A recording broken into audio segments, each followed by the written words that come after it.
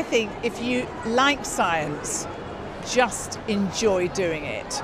Don't do it because you think it will give you a career, or do it because you love it.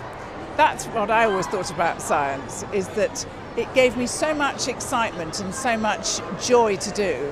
And actually, look what science has given me now. I've had a fantastic career in broadcasting and journalism, and all because of my science. Science can lead to so many different careers. Just love it. Do you know, the thing that started me off in science was Jacques Cousteau. And I guess he was the kind of David Attenborough of his day. And I so loved those programs. And I got into human biology, really, and I love the idea that every door you open in science, another 25 open. Once you've answered that one question, there are so many more things to do. So I love the never-ending nature of science and the discovery and the excitement. And I still love it just as much as I ever did.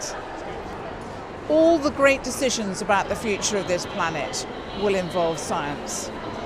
And young people need to be involved in science because they need to be making decisions about their future. And to do that, they have to have science understanding and training. So that's why science is so critically important for young people. If you're going to enter this competition, I think you should find yourself a project that you're really passionate about, in an area that you're passionate about. I think you should be very clear what you want to try and get out of it, and I think that you need to gather your support around you and talk to as many people as you can and read as much as you can around your particular subject, and then see what happens.